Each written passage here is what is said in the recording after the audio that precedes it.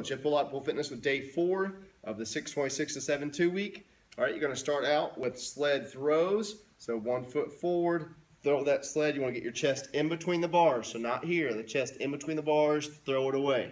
You're going to do 10 of those, followed by 50 jump rope. You're going to cycle through that superset 3 times through before you move on to the next. The next is a straight bar deadlift. If you're going for strength, I want you to stay in the 10 to 2 range. If you're going for tone, in the 8 to 12 range.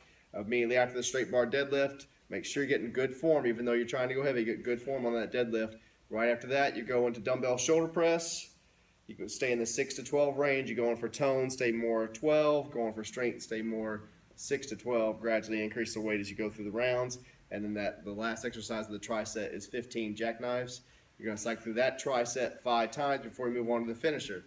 The finisher, you're going to take 75% of whatever you're doing on deadlift and do that 10 times. Then you're going to take 50% of whatever you're doing on the shoulder press and do that 20 times. And then take 50% of what you were doing on deadlift and do it 15 more times. And as you work out for day 4.